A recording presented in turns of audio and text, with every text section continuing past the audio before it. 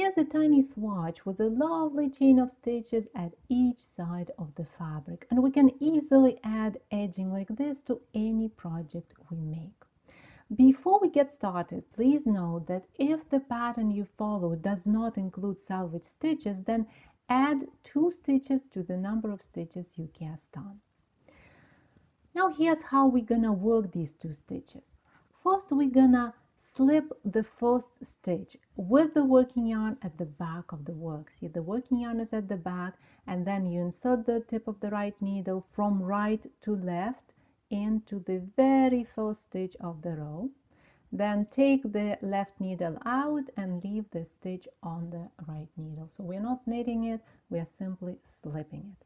And then we work in whatever stitch pattern you like, because this edging looks great with any stitch pattern. It could be ribbing, it could be cables, lace, you name it.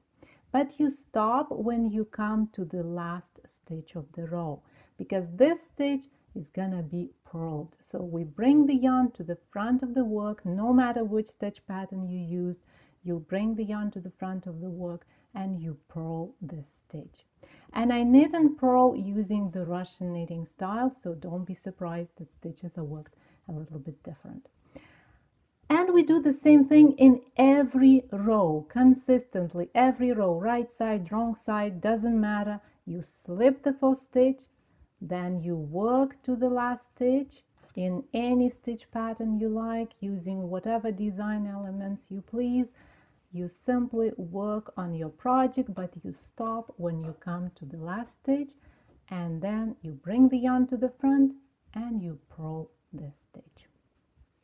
And when you do it in every row, then you will get a lovely edging like this one.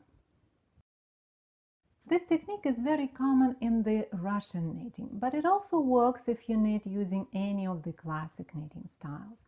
Because we purl stitches differently in the classic knitting than we do in the Russian knitting, the chain of stitches at the edge of the fabric will look a little bit different.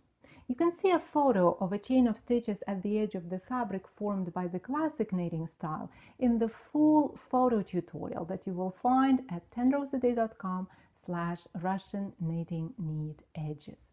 To download this tutorial as a PDF, join the club at tenroseaday.com/club. Thank you so much for watching this video. I would love to know about your favorite way to make neat side edges. Please let me know in the comments. Next time, we'll celebrate the Earth Day by discussing a wonderful old technique that helps us mend our knits. I'll talk to you then.